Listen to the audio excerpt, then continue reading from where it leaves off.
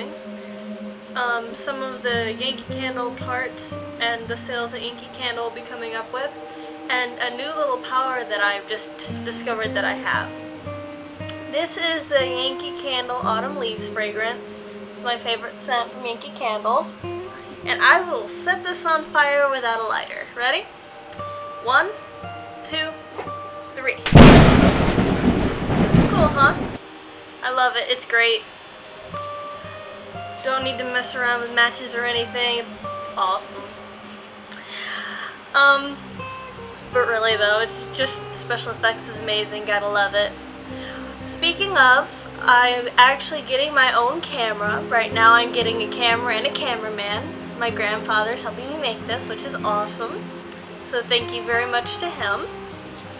And the great thing I love about tarts and tart burners is that you can melt, depending on how big they are, up to like 3 to 4 different tarts, 3 different scents, or as many as you can make. And it's kind of confusing what combos people would think would smell good together and what wouldn't smell good together.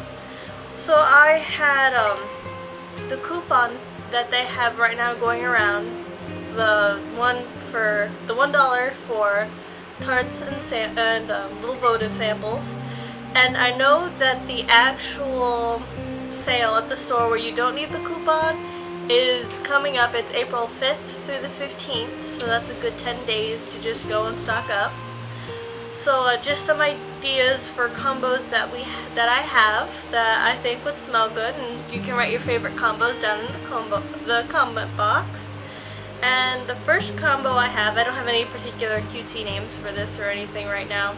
I know, like, when you go to Yankee Candles, you can get a sheet and it has the name and the tarts that used to make that.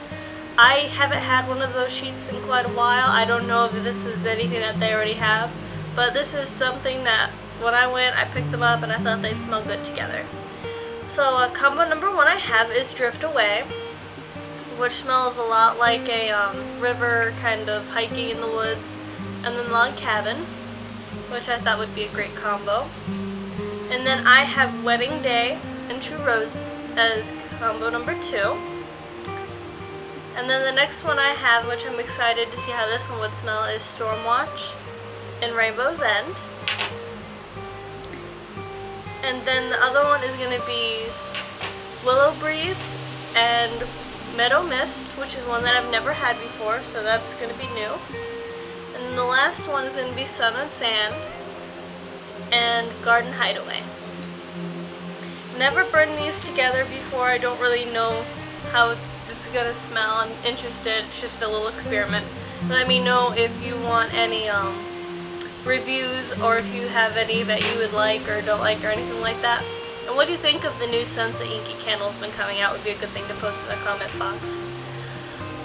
Lately I have been doing Candles by Victoria reviews, for individual reviews for what I burned that day, and I'm not sure how I feel about doing that. I've been noticing that there have been videos for what I burned this week and top 5 and all those things. I'm thinking maybe doing one of those and an unboxing, first impressions kind of video. Don't really know where I'm going to go with this. Just leave your comments in the comment box and let me know. So thank you so much for watching my video. Hope you have a good day and night wherever you are. Hope to talk to you soon.